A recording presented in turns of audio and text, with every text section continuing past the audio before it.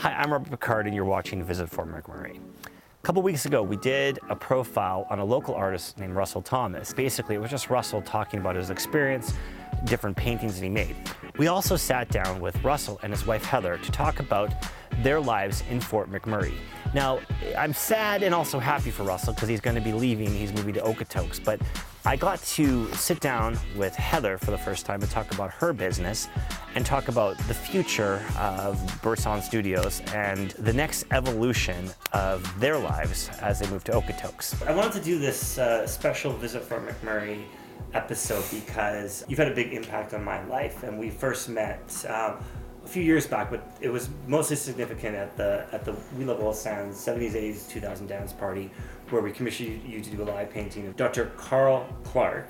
And that was sort of a big deal because that was our first fundraiser, but a major changing point in my life where I went from just living in Fort McMurray to actually being part of Fort McMurray and the whole I Love Oil Sands cause. You've just had such a part of this community that I thought I'd like to talk to you, both of you, about what this place means to you and how it brought you to the next journey, the next step in your journey. Well, you talk about the that night of painting Carl Clark. It showed me the potential that the painting could have for helping a cause. I can't remember what the painting sold for. A lot of money. 10,000. Yeah, it's an enormous amount of money, and so I was still trying to figure out what I was doing philanthropically, and that night was a major contributor to where I am today. Heather, can you tell me a little bit about how the oil sands and Fort McMurray have affected you and brought you opportunities, but not just about financial. Like, I think you've helped a lot of people spiritually as well, and a lot of people in Fort McMurray, I think, needed that. When I came here to be a health inspector. So the oil sands brought me to be a health inspector, not the oil sands specifically, but the health region. And after 5 or so years, I started not feeling well, and then my journey had to evolve to finding a new job or a new career, which led me to follow what my heart is asking me to do, which is to help people. Hands-on healing and being able to contribute in a non-oil sands capacity to people who work in the oil sands and their families has been extremely heart-filling and humbling experience. I've been doing this work for 12 years, and so I've met a lot of people, I've helped a lot of people, and I continue to hear about those ripples as I go out in the community and meet with friends as well as clients. It just goes to show you that the oil sands is so much more complex and layered. Yeah. So where are you guys going now, and what is your next journey? We are taking Birdsong Studio and Healing Center to Okotoks and sharing what we do, not just here in Fort McMurray. We're going to continue to have a presence here, but our physical location is transferring to the south end of Alberta. Russell, out of all the paintings you've done, and you've done a lot, which stands out the most for you? Robin Williams, when he died, was a significant one for me. It was significant for the community as well, because all of a sudden there was this conversation that came out of that of mental health.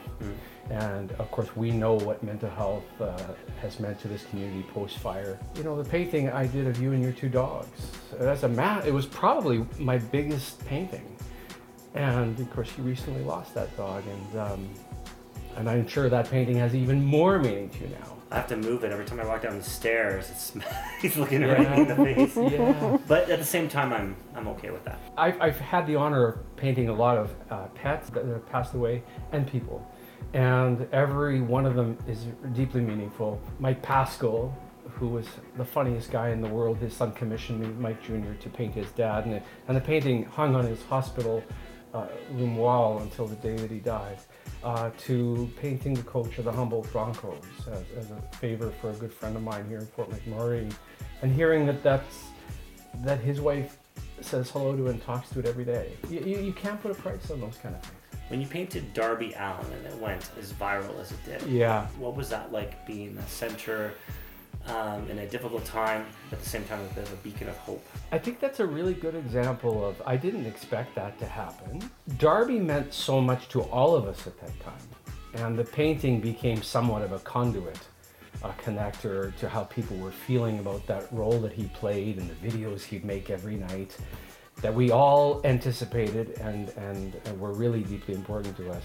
And I just happened to be a vessel for that. I can't explain why it happened the way that it did, but that painting, I often tell people, was seen by about 100 million people in those crazy days, because it ended up in the national news and in the press all over the world. And I feel I was just a vessel more than anything else. It's not about the painting, it's about the common experience we all had. Well, I want to thank both of you personally. You've had an impact on my life. You're going to be missed. I'm happy for you. Sad you're going, but I think that it's a very, very special story to our region. Our studio will always be open. The studio is always open doors all the time. Perfect. Thank you, Robbie. Thank you. Thank you for watching Visit Fort McMurray. I just want to take a second and wish Russell and Heather good fortune. It's been an absolute privilege doing business with them. I'm sure we will continue to do some stuff together. But Fort McMurray has opened up so much opportunity for so many people, artists, singers, people that can, come here with very little and leave, not just with financial success, with fulfillment as well. Thank you very much for watching.